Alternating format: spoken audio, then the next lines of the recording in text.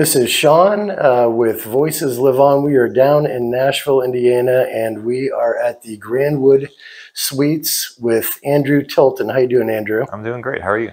I'm good. So this is a really unique hotel. It's all full of suites. You've got 19 different rooms, and they're pretty elaborate as far as what you have as far as amenities and furniture and kitchen. So the backstory is you guys purchased this in 2020. Is that correct? Yeah, right as the pandemic was getting started, we purchased a hotel and nothing was happening. So it gave us plenty of time. It was great. It was a great opportunity actually to basically close down the whole hotel and remodel everything. And it was the Hidden Valley Inn that was originally built in 2000. Is that right? That's correct. Yeah. So a guy named Bob Meister, he's an architect.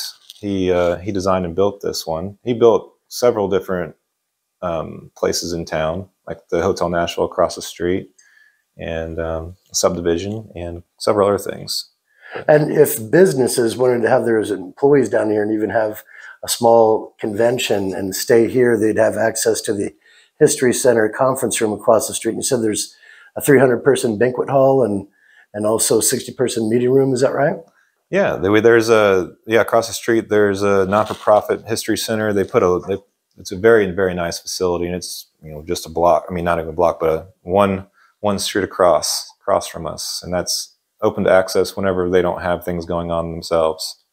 And as far as the hotel itself, you're just north of downtown on 135. And the address it's 201 North Van Buren. Is that right? Yeah, we're about a block away from Big Woods Pizza, which is one of the bigger eateries in town. So we call this the North End. And so we're at the north end of downtown Nashville. We're still considered downtown. We're, walking distance to everything. How long of a walk is it to get to the center from here? Oh, 5 minutes if you walk slow. 5 minutes? If you walk fast, like, a couple minutes. So what are some of the things that you really love about Nashville? Oh, Nashville is a special place, especially Brown County in general. Nashville is the county seat, and there's just lots of unique store owners, and there's a couple hundred different stores, and just a lot of cool things to do. So one of the things we're going to be hopefully accomplishing with the businesses here is getting a lot of the history from them, and also some of the local legends, life stories. Who would you say are some people in town that are some of the key people that have a lot of ties with the history of the area? Well, unfortunately, a lot of those people are no longer with us anymore. Like Andy Rogers was one of the bigger names in town. He owned probably half the town, and my grandfather and him were always butting heads on something. So that's where I picked up real estate and investing and developing side of our business. Yeah, it was pretty interesting to see how that all played out. And when he passed away, new investors bought a lot of his properties from auction. And so we're seeing a lot more. We're seeing a ton of rehabilitation of the buildings and places that he used to own. And there's a new music center that has a pretty substantial capacity, isn't that right? Yeah, the music center is a pretty cool story. That's owned by the county. It's 2,000 seat venue. It's managed and ran by Live Nation, and we have lots of really cool acts.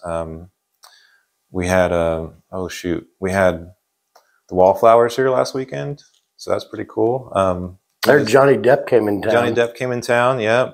We were doing Rich Hardesty's documentary Life and Music, and it was the same week, and I was going to ask him if he was going to open for Johnny Depp, but he didn't say anything. That was going to be a thing now. So as far as your family, your mother is Pam, and your stepfather is Bruce, and I know your mother has a small business down in she has a. So we were raised in the hotelier industry with my mom. She built the first hotel, and she's started with just I think 12 rooms, and I think she's got like 63 units in places around Nashville. So she just does all downtown Nashville as well.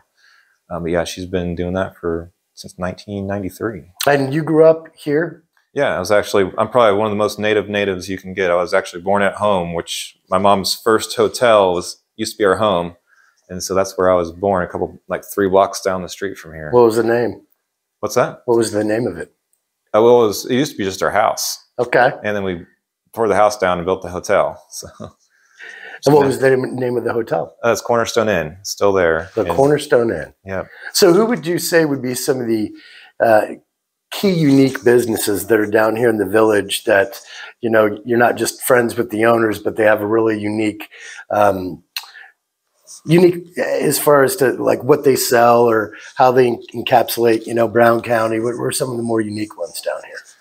Oh, well, I would, you know, I have to say that Big Woods has been one of the ones I've been watching for a long time. You know, they're the most well known, and I think they have a unique business because they've grown so much and have done so well with growing from Nashville. I mean, their first restaurant is probably no bigger than this unit itself, and that's where they got started. Now they own like 15 to 7, I think maybe 17 restaurants all over the place, and they have a huge distillery now, and so that's a pretty cool story. I think that's, you know, pretty unique for this area. For that to happen. What's the white building on the corner? Is it the Hobnob or the?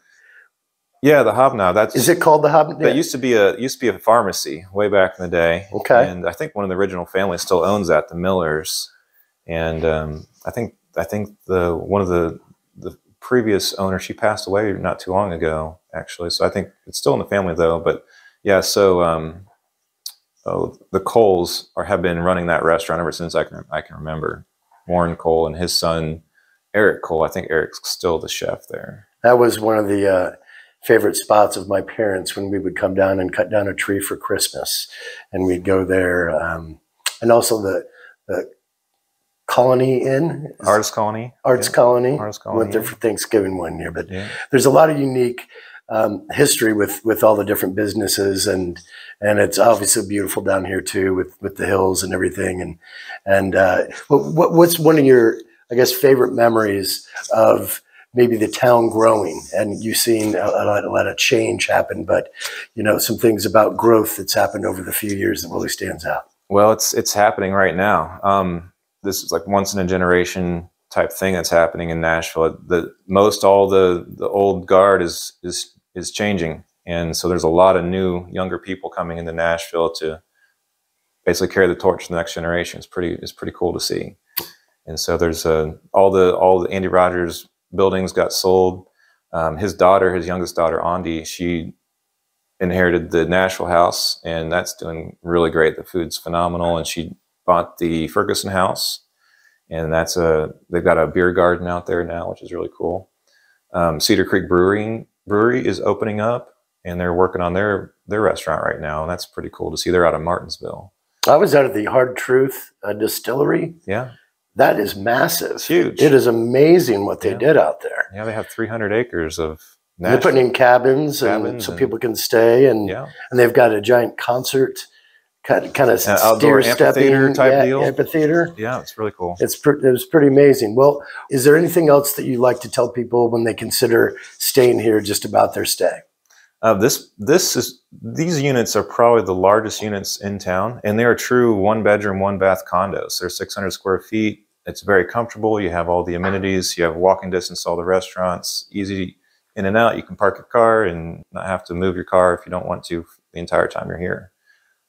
So that was why, you know, this building in general was something that we really felt we needed to purchase and remodel.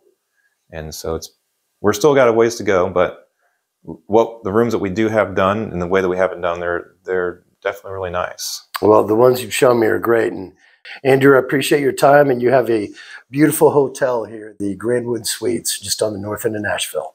All right. Thanks, Sean. Appreciate it. You got it.